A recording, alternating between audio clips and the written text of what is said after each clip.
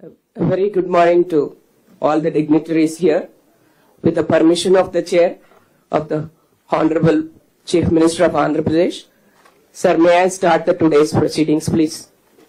Thank you, sir. Good morning to all the dignitaries here. We welcome our Honorable Chief Minister on this occasion, and I take this opportunity to welcome our Honorable Chief Minister of Andhra Pradesh, Sri Nara Chandrababu Naidu Garu, who is a visionary leader. As in the words of Warren Bennis, leadership is the capacity to translate vision into reality, and we welcome you, sir, on this occasion to make your vision into a reality.